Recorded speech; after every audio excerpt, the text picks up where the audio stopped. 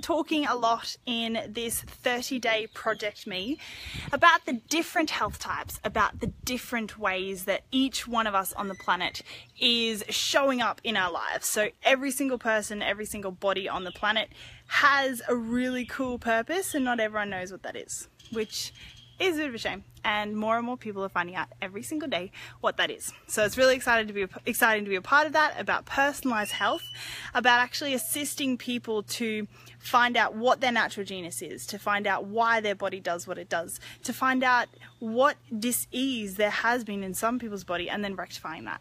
So a lot of the conversations we've been having about personalized health has revolved around the foods that we eat, which is super cool, super important, but there's a lot more to it. There's a lot more individuality that actually comes through personalized health that would be really cool to talk about today, and it's mainly going to be on the topic of Crusaders, because I am a Crusader. If you don't know what health type you are, I'll put a link in the comments, so just find the link and then you guys can find it out for free. It's like a 3-minute quiz. It's pretty fun to do online. Angie has just asked me, for parents with a little Crusader, how was I as a kid? Oh, great question. Okay. Me as a kid, I asked a lot of questions, and they generally were why questions. So I wanted to know why things were built the way they were built. I wondered why people did what they did, like why? And it was so annoying when someone didn't actually answer my question, because I knew there was a reason why they did it. But then what I later realized through later parts in, my development, I'm just going to clean my camera because that's really fucking dirty, is I figured out that people actually don't know why they do what they do. And so that fascinated me even more. So as a kid, yeah, you too, Angie, that's awesome, because Angie's an activator. So that's super interesting, because we're super curious people. And there's actually a few things tendency-wise, because obviously we've got 6 main categories in personalized health.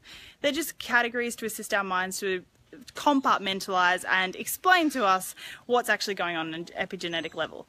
So with Angie and I, we've actually got a lot of similar tendencies that actually come down to our genius. So there's 360 numbers on the wheel that help to classify how minds work, but then it goes even deeper than that, and there's like tiny little strands that we each individually have that actually makes every single person on the planet totally unique, because every single person on the planet has a different combo of all these different traits and things that are available within our human species. So it's super, super, super interesting. So awesome question, Angie. And me as a kid Crusader was definitely about asking the why questions, and then yeah, curiosity, massive curiosity. Oh, another question, love it. What could my parents have done to support me as a Crusader, and how curious and other ways that I was curious, and how could they have supported me as a Crusader? Whew. Answer my questions. Now, Google was not around when I was a kid. I know that's kind of now showing how old I am. Oh, how young I am. Hee hee. Hi, Cam. And literally when I was a kid, it would have been nice for, rather than getting the response of just because or because, to actually get the truth. So as a kid Crusader, it would have been really nice for my parents to just go, hey, for my kids to just go, my parents to just say, I'm actually not too sure about the answer about that. However, how about we go to the library, we look up an encyclopedia, which yes, that's what we did, or to invent Dr. Google in the backyard. But these days, like, I would definitely say to parents with kids, kids with parents, parents with kids, both ones, is to actually answer the kids' questions and answer as honestly as you can. If you don't know the answer, do not lie to them. Crusaders have a really amazing BS meter, and they will know. So do not do that. Other ways that I behave. Yeah, yes, and I still have a good BS meter. Thanks, Maya. And a huge heart, totally. A Crusader asked me yesterday if they could eat a vegan diet. What is important for me nutritionally? As a Crusader, and for my current health conditions, it's not great to go vegan. I used to do vegan a few years ago, and people on this side of the wheel, where I am, on that side of the wheel, it's not so great for us to have a no protein diet or a very vegan based only diet.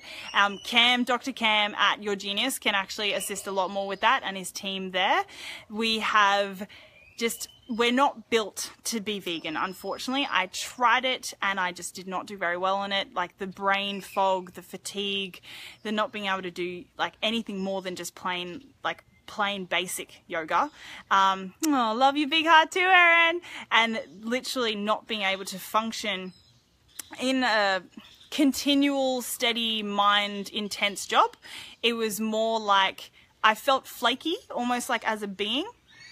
And yes, I'll get to that, Cam. That's awesome. I love it. Thanks for contributing, Cam. Because literally my digestive system wasn't working properly. And what Dr. Cam has said straight from the horse's mouth in Australian Personalised Health, he's got the way we eat protein is important. It needs to be digestible, which is so true. Like my protein, whether it's from meat or it's from it's mainly from meat that I get it from, like meat or seafood at the moment that I get it from, that it needs to be part digested.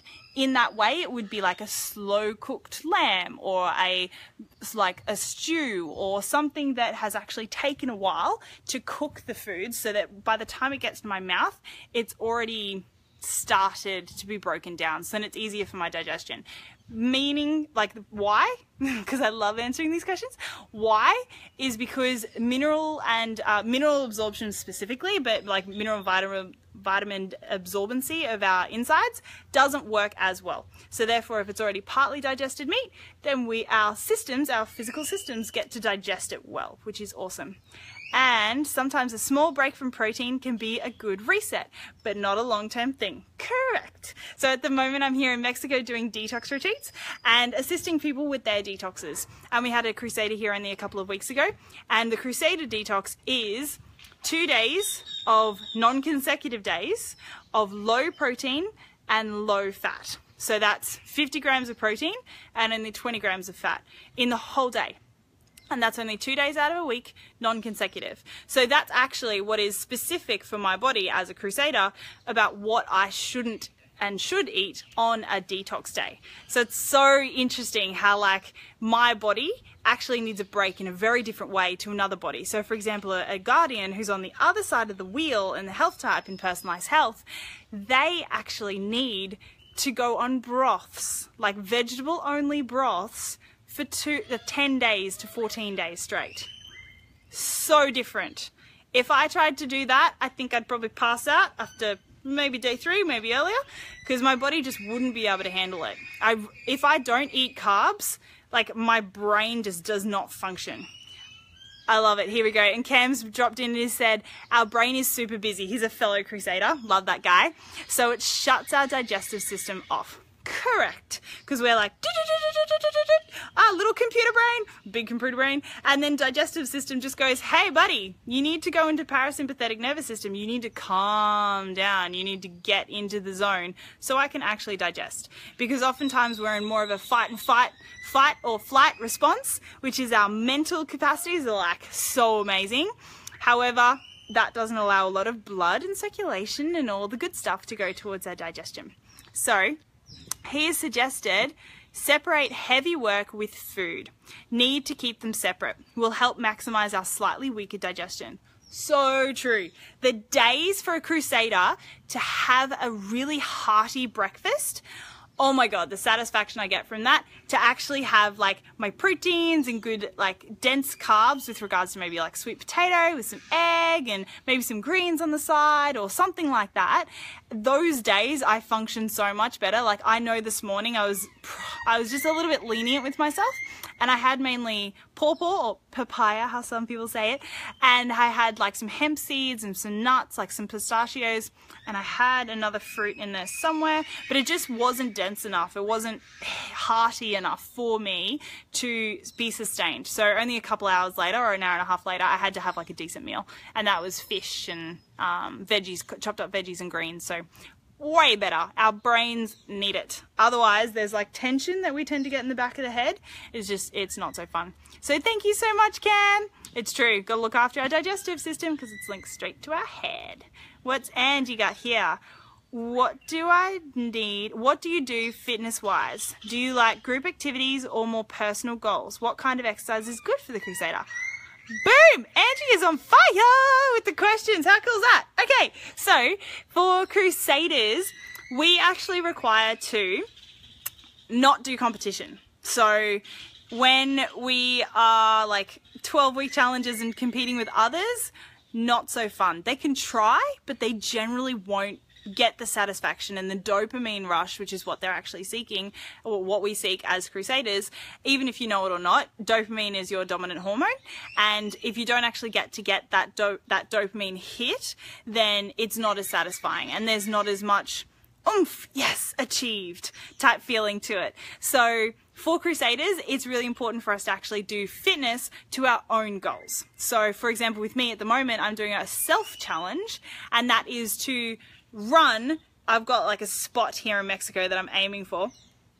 I go out in like a really safe area, don't worry mum, and then come all the way back, and I measure myself. So I'm timing it on my phone, got a stopwatch, smashed it by minute 10 the other day, so pumped with myself. So that's literally how we do our own fitness, is it's to ourselves. It's to make sure, like, it's not against other people, it's about ourselves. And then actual, like, the specifics of fitness is running to, like, a metronome beat of 120 BPM is perfect. So that actually allows our mind to get out of sympathetic nervous system, chill, start to go into parasympathetic. You're moving from beta waves to theta to alpha, and you're changing the whole system of what your body's actually doing by going into that rhythmic motion. Crusaders are also known as horses.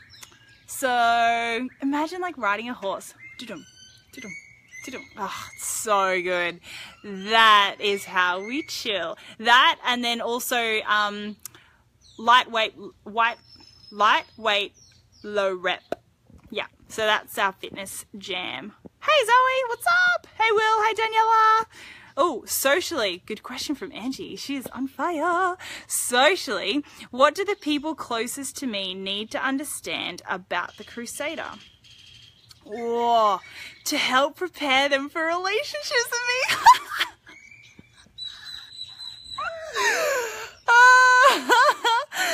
Okay, just as I get a message from one of my clients, genius.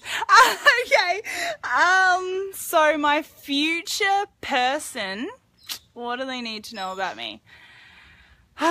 They need to know that it's okay that I'm focused. They need to know that when I'm in the zone of completing something, to let me complete it and not just try and distract me or tell me about a story that is just for the sake of telling me a story.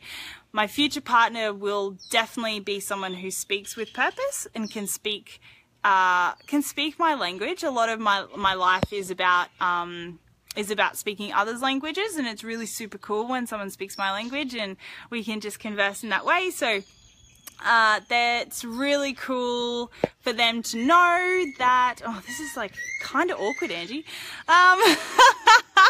Way to make a girl cringe and blush all at the same time. So my future partner would need to know that me as a Crusader needs to be getting up early and going to bed fairly early. So we're talking anywhere between like 5:30, 6:30 in the morning, and going to bed around 9:30, 10-ish at night. And I would be always following my passion. My passion and my purpose will come first. And sorry but not sorry, but you will come possibly around 5th in the line-ish, because there's changing the future of humanity that comes, and I have a very big purpose for my life this time. So my curiosity will always be driving me, and my purpose will always be driving me. I have a lot of missions that I'm fulfilling this lifetime, so those are really important to me. And I will always be exploring the insides of my mind and expanding my mind and evolving myself and evolving those around me. So they come around next in the priority list. So I would like my partner would be self-evolving and evolving themselves and evolving around their life, like the people around in their lives. So yeah, I would say that they would need to be like purpose focused as well, and hopefully running on a horse alongside me, because otherwise we could be definitely on purposeful planet on the other side of the planet. So yeah, that's probably a bit of a nutshell. There's probably a lot more, but we'll start with that. Thanks. Oh, good question, Ange. So good answer, Marz. And understanding our inner language is super important. It's so super important. Yes, Daniela. Like the mind chatter of a Crusader that does not have their drive and purpose on point, knowing where they're headed, is ridiculous. So the Crusader mind can act a little bit like a diplomat, but like untamed, in that their mind can just go round and round in circles, like doubt, fears, any sort of like shame or guilt can creep in there too, but mainly the doubt, like, oh, is that quite right? And like, no, like not getting my answers, like I'm not getting the answers to my questions, and like, oh, should I do it? Shouldn't I do it? Should I do it? Shouldn't I do it? That is a Crusader that's unbalanced. And when a Crusader gets into their balance, they are much more driven, much more focused, like, ready, here I come, get the hell out of my way because this is happening. And I say it with love, and yeah, it's amazing the difference. Like, even in the last few years of going from like, what's my purpose? What am I going to do with my life? To going like, yeah, I'm here to change humanity and let's actually do this. Let's roll up our sleeves and get it done, is a very, very different energy, different feeling. So knowing the inner language is super, super important. Working long hours are actually enjoyable to me, and not to be labeled the workaholic. Exactly. Yes, Angie. So literally, Crusaders out there, it is okay that you want to work on your stuff, because it actually doesn't feel like work. As long as there's not someone else trying to interrupt you all the time, you will actually love what you do, and that is okay. Your focus time generally, like for a general Crusader across the board, like, is generally all day and all night. So it's okay if you want to work all day and all night, because it's actually natural for you. It is not natural for all health types. Some health types should only be working a few hours a day, and then the rest of their day they're better off connecting with people and having chats and connecting and sharing. So Crusaders, we do it different, and that's okay. So if you're a Crusader, it's okay to be you. Sounds like I want a Crusader as my future partner. I have been thinking that, Daniela. Like, I have been thinking that. Yeah, we can talk about that offline. That was my next question. Your best daily schedule that puts me in flow. Yes, that is how I get in flow. To be able to function at my best, to be my most productive and efficient, and to be powering through what I'm here to power through on the planet.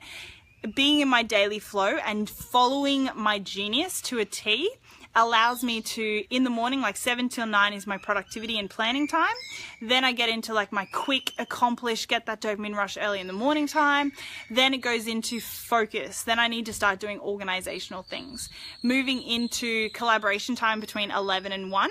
And then in the afternoon, I have like 3 different versions of focuses, whether it's like, get out of my way, the next couple of hours, I just got to focus on this task that's very repetitive, or focusing on a task that really needs me to like strategize and think about how all the different ways and how we can make it happen, visionary stuff. And then I've got creative time late at night, which is like 8 till 9 p.m. So all day, every day working, I'm okay.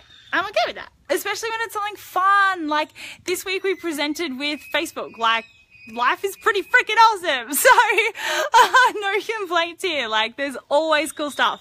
Clint Morgan. Hey, Clint Morgan, are you online? Cool beans. Thanks for joining. Great job, Marz. Super informative. You're welcome, Angie. Thanks for the questions. Thanks. Thanks for being so open about Crusader stuff. You're welcome, Daniela. Anytime. I am happy to ask and answer any particular questions you guys have.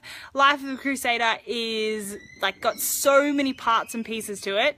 As you know, this is just my version as well, my perspective of being a Crusader, and I'm sure if we chatted to another one, it would be slightly different again. My priorities in life will obviously change, so priorities are very important with a Crusader, because everything is a priority list. My to-do list, I think I counted the other day, is 36 pages long.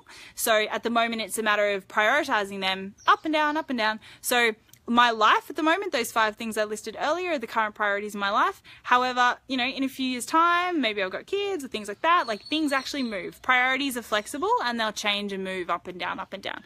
So that is where I'm at with my Crusaderness at the moment. So thank you so much for everyone's questions. And just saying, Crusaders do have big hearts. It shows up different than other people. I know, 36 pages long, and I actually think I added to it today. I haven't subtracted from it in a couple of days, so I've got to get onto that.